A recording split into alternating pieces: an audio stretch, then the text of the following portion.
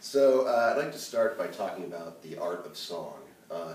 It seems like, for those who do it correctly, the conventional wisdom that's universal is that you act the song. Even for those who aren't professional actors, whether it be a blues singer or a Broadway musical singer, right? Yeah. So can you talk a bit about how you approached acting these songs, Hank Williams songs? Well, the thing I knew I had to do in taking on this role was to try, I was going to represent Hank Williams' experience of the world, his truth, his joy, his pain, his struggles, dressing like him, sounding like him, speaking like him, and singing like him. And I think songwriting and singing and playing was like meat and drink to Hank Williams. I think it was like as natural as breathing oxygen. He just did it, and he always carried a pen and pencil and he wrote songs, and the reason he had such an impact is because they were so authentic, and the commitment of his sincerity inside the songs was profound. And in order to transmit that, or translate that, as an actor, I had simply to make that emotional commitment myself, to try, having constructed the filter, the exterior filter, of looking like him and sounding like him, to live inside the feelings he's talking about, which are loneliness and sadness, and conversely, kind of also the joy of performance. Yeah, exactly, joy and flirtatiousness, and I think he was actually, he had an incredible charisma, and was very connected to his sexuality. He was basically flirting with the whole audience, and so there's this combination of the very positive energy, the very generous, spirited energy, and this much more internal turbulence. Really, it's a question of emotional commitment. Yeah. So you mentioned Hank Williams' lonesomeness for both of you. A question that maybe is impossible to answer, but what do you think drove that lonesome feeling for him? Because he was surrounded by people all the time. I know. I always think that. It always makes me wonder.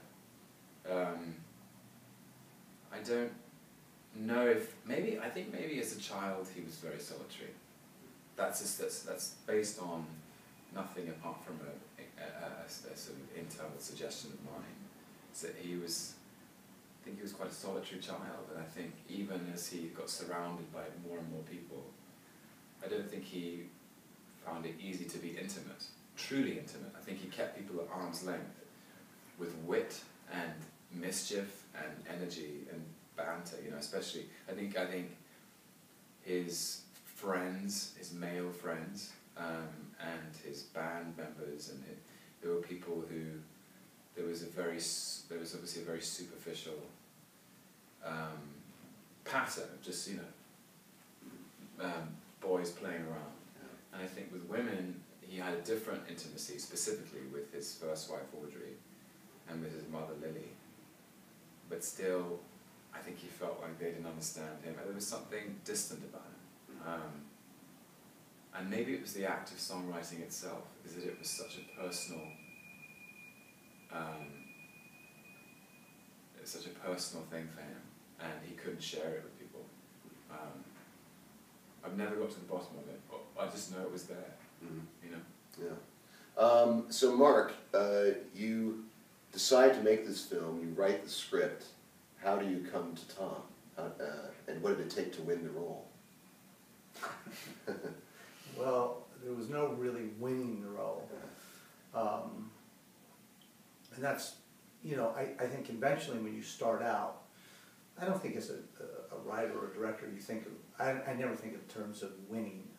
In terms of tomorrow in the NCAAs, I'll think about who's going to win. But I'm not thinking about winning when it comes to performance or artist or, people that you're going to work with to try to create something that is an emotional resonance. What happens is you write something and it's all in your head, it's just there, and sometimes you have people in mind, Sometimes you've been commissioned to write something specifically for someone. But in this case, I didn't really, all I had in mind was the character and which way I was going to approach the character.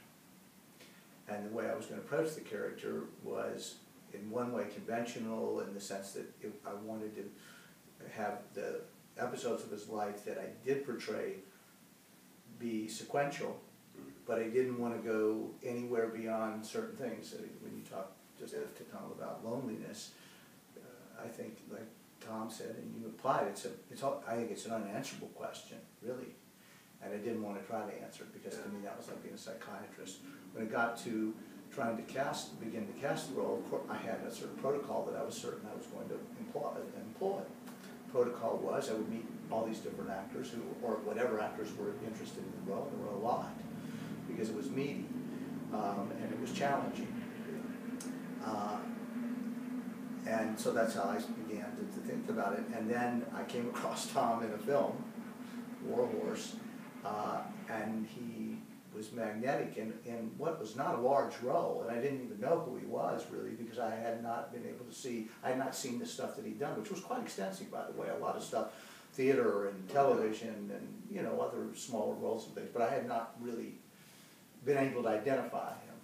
But when I saw him in that film, I identified him, and I went, wow, that guy's really, because it was a really interesting role. It was a tough guy and all this, but at the same time there had to be compassion, and he wrote these beautiful letters anyway. So, and I also noticed his resemblance to Hank, and that was to me really clear. And so ultimately, I reached out to his agent, who reached out to him. He fell for the script, said it really touched him, and then what it becomes is not about, for me, not about winning. It's like, wow, okay, am I in sync? Yeah. Are we in sync? And we really, he never read one line of the script to me. He never recited one thing. He never put on an accent for me. He never sang a song for me. None of that took place. We just simply met and talked, first on Skype and then in a restaurant. And it was this intelligence. It was this intensity about how he thought this role should be performed. And then it was literally like, hell, nobody's going to be better than this guy. There's not. I don't care how well they read it. I don't care if they could sing or not sing. And we made a bond on the first time we met each other in person. We made a bond to stick together to get the film made. And by the way, that leap of faith is something that, as an actor, is very rare, and that is something you want to honor with the fact that Mark felt confident enough in me to not to sort of to test me or challenge me. He just believed in me, and people who do that are in this business, very few and far between. And so when somebody does that, you want to honor that belief with every fiber of your being. That's interesting. My first thought would be that it would be very empowering to have that kind of trust, but you had kind of almost a humility about that, like the trust being placed in you. Yeah, well, I suppose it was empowering, and Mark there were moments along the way where Mark had more faith than I did. Because you step into these boots, look at this hat right here. You know what I mean? There he is. Yeah. And it is a daunting prospect. But Mark always believed in me, and it was something that actually just every time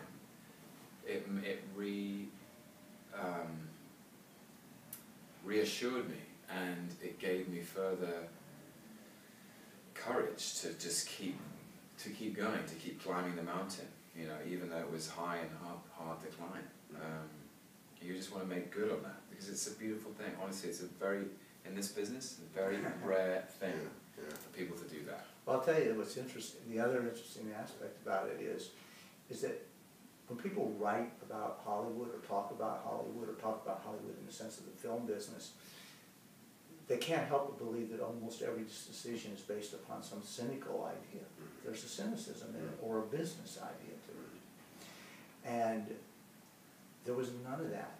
He didn't know what was going to happen in terms of, because he'd done serious stuff, you know. And I went over and saw him do Coriolanus at the Yeah. Weimar warehouse, and you know, that's a major thing, you know. And that blew me away. I mean, there was nothing, no version of he could have done in some small room with a little camera and a bunch of studio guys standing behind me that could have said to me, "Wow, this guy, you know, how much power he had." Yeah.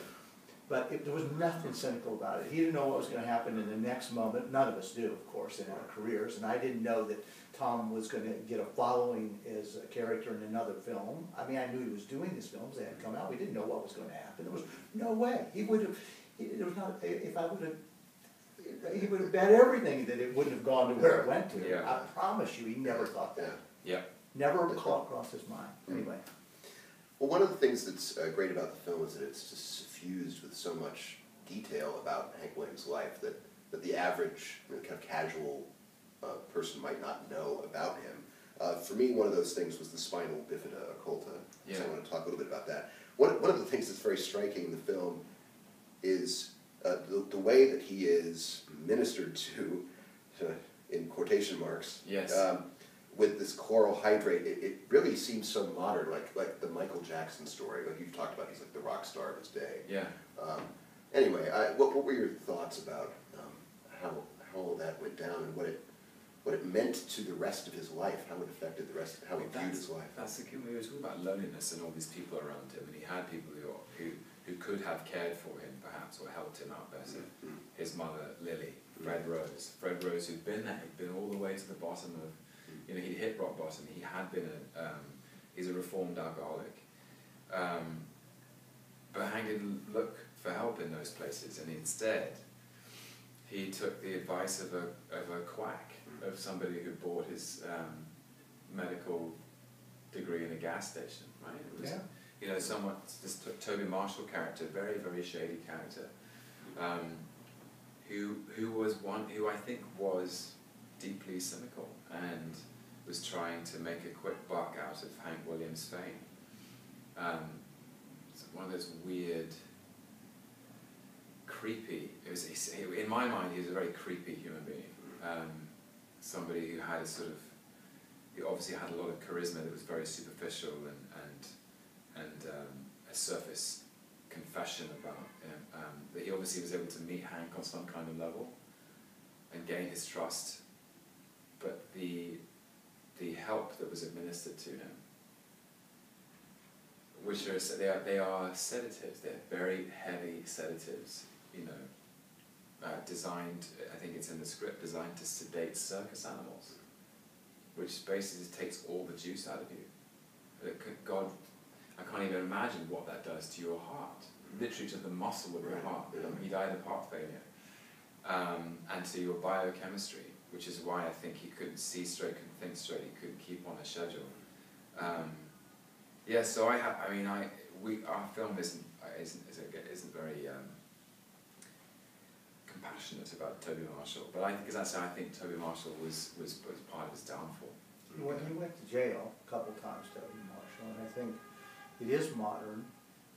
I mean, it doesn't just happen to performers, but yeah. we see it. We've seen it in Jimi Hendrix and Janis Joplin and Jim Morrison and Heath Charlie Ledger. Parker Yeah. and Keith Yeah. Ledger. I mean, it goes on and on because of various aspects. But of course, I know you know someone in your life that somewhere, whether directly or indirectly, has had to deal with this kind of thing. But this was really potent stuff this guy was giving him. And the spina bifida occulta was, because of course in those days they didn't have the same medical, you know, knowledge that we have, and also he came from a very, very poor situation, so they saw this thing in his back, it was a little bump. They didn't really know what to do with it. The doctors that probably were available were not that interested in going in and doing back surgery, so he came to live with it. And it became a part of his life, which was that he was there was always a sense, a constant bit of pain in his physical being. And that, I'm sure, contributed to the fact that he was looking for ways to alleviate it, whether it was alcohol or sex or anything you can look for. To pedal back to a more pleasant topic of preparing to be Hank the musician. Can Can you guys tell me a bit about Rodney Crowell? I mean, he's a country western artist in his own right, and from the sound of it, quite a character. But can you talk about your process of sitting down with him for weeks, really, right? Yeah. To be coached, sort of hand coached by. Rodney is our absent brother today. Neither Mark nor I could have made this film without him. He was more than a teacher. He was a guide for me through the culture of the South, through the tradition of blues music, of country music. His own personal connection is remarkable. He remembers as a 2-year-old on his own father's shoulders, who worshipped Hank. This must have been in 1952. Rodney Crowell, 2-year-old boy, on Crowell Senior's shoulders, watching Hank play live from a distance. One of his earliest memories. And then to have committed a life to music. Rodney's been living in Nashville, making music for 40 years. He's collaborated with everybody from Johnny Cash to Emmylou Harris. He got Johnny Cash to sing "Walk the Line" on a song, on a rewrite of "Walk the Line" that he wrote. He's still tickled by it. Yeah. And Rodney has this music in his bones. He's also a very articulate man, a very intelligent and sensitive artist in his own right, and it was able for me to deconstruct in a way that was palatable or digestible Hank's music, and it was technical work and interpretative work and the most joyful kind of work. He was able to. I moved in with him. He lives in just outside of Nashville, in Tennessee. It was the best kind of, just like get out of London, immerse myself in it, and we did fascinating things. We talked about, because I had a training in classical theatre. I spent my 20s on the stage in London, and in that 3-year training, you are taught the basics of voice placement. Yeah, voice placement, physiognomy, resonance, how to project your chest resonance so that if you're doing a Shakespeare play to an audience of 2,000, they can hear you at the back. Right. So I understand, things like breath control, rhythm, pitch, and he understands that too. And so he was able to sort of take Hank's music and help me listen to it in a particular way, and then manipulate my own instrument to sound like him. So there was some technical aspects, and then there was just the joy of playing it all. We would have long afternoons in September of 2014 as the sun was waning outside, with 2 guitars and his little spotted dog Mono sitting in his sound studio just rocking out. We would take breaks, and he'd take me through, because Hank was essentially a blues singer and was taught blues probably as a child. Had 20 years of playing blues before he was a star, and I was compressing all of that into 4 or 5 weeks. So we would take breaks from Hank and sing Jimmy Rogers and Jimmy Reed and Harmon Wolf, and he'd break down the chord progressions in All My Lovin' because he thought it was beautiful, It was just a wonderful thing. It's that, he is almost, with his fantastic collaborators in Nashville, Ray Kennedy, the musicians he put together to form the band, Gilly Roswell, our producer, but aside from the music he made for this film and the music he helped me make, it's an experience I'll treasure for the rest of my life. Yeah, that's when you say it's the actor's life for me, right? Right. Like, how did I get here? Right? Yeah. So. It's my favorite song, by the way. Talking Heads. Right. Yeah, I love the Talking Heads. What do you think, for both of you, what do you think drew Hank to Audrey? What was the bond there that kept them entwined? I think that's There's a great old blues song saying it's the same thing. It's the same thing make a hound dog howl all night. It's the same thing to make a preacher lay his collar down. I think when it gets to that, that's what it was. I mean, I think you don't start. Let's put it this way: you don't go beyond anything unless you've got the sexuality, the magnetism, you have the attraction. So he was obviously clearly attracted to her. And I think, you know, he was attracted to powerful women. His mom was a real strong person and raised him by herself to the extent that and was his manager. And so he ran across this woman, and she spotted in him, I mean, obviously she felt the same way about him, but I think, you know, very quickly also saw that Hank was a guy of great talent, or certainly was on the rise and potentially had some, and she wanted to be involved in that. So I think, you know, that it started with the same old thing, and it ended with the same old thing. It's like, it's rough. And show business, a lot of this film, to people who are really, if they're paying attention, and Tom and I talk about this all the time, if they're really paying attention to it, the movie is a lot about show business. It's about being a performer, it's about the pressures that come, it's about fame, it's about things that, we're not saying they're bad, we're just saying they come with a price. Yeah. They just come with a price. So, yeah, they come with a good price, they get a lot of good things happen. There was a scene in the film that was sort of cut back, which was with the scene in Hollywood where the first introduction with Dor Sherry is, Fred says, "How you doing?" He says, "I'm doing fine. If you call begging movie stars to take roles which will get them more money, more fame, more women, and more better seats in restaurants." Right. Yeah. That's one side of it. And the other side of it is a lot of you gets bitten out by a lot of people, take a lot of chunk.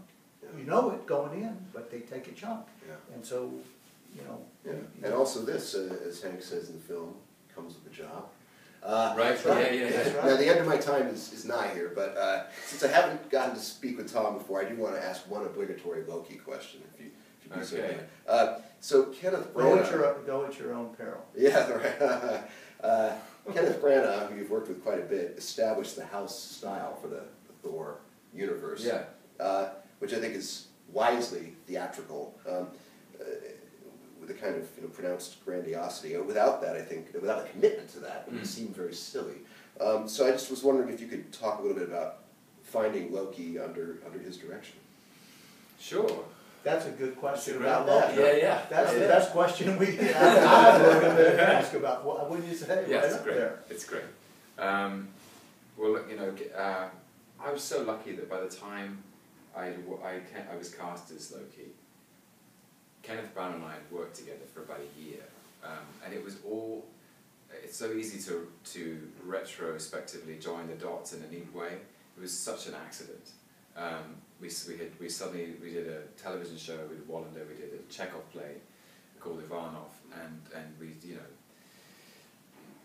knocked 10 bells of ideological writing out of each other on stage every night in the West End, and we knew each other, and I knew his passion and he knew mine, and I think the smartest decision he made was he read all the comics and he looked at all the Norse myths, and his pitch to Marvel as a company was inside all the things. It was it was a delicate property. They were nervous about it. You've got a guy who's got feathers in his helmet.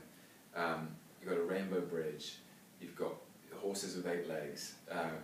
And it's very fantastical how to ground this thing. And he said it's pretty simple. You make it about family. Thor, the trajectory of Thor is very similar to Prince Hal and Henry V, of a lost, hot-headed, wayward prince who goes on a journey of earning or becoming worthy of his title. He has a brother who is illegitimate, who is intelligent and has all the gifts of sort of different gifts to his, they're chalk and cheese, they're Cain and Abel, there's something eternal about Warren Brothers. They're both competing for their father's affection, and so we built him out of Shakespearean templates. It was we picked. Iago in Othello has an extraordinary capacity for improvisation. He's able to manipulate every situation very quickly to his advantage. Cassius in Julius Caesar is described as having a lean and hungry look. We stole that. Yeah. In King Lear, there are 2 brothers, one legitimate, one illegitimate, Edgar and Edmund. Edmund hates Edgar because the legitimate son has all of the favours of the father, and Edmund does all he can to bring his father and brother down. Those were things we just meshed into Loki. We looked at the look. I dyed my hair black. what's he the god of? He's the god of mischief. Yeah. Mischief means you've got to have fun. And that was my starting point, really. It was just, you know, with those keys, you've got your, basically you've got your, those things are like notes of a chord, and that was my chord, and I just then, and then you just play. We brought it back to music. Perfect. Thank Yeah. you guys, this was fantastic. Thank you. Thank you. That's Really wonderful. appreciate it. Thanks a lot. Yeah, nice interview. Thank you very much.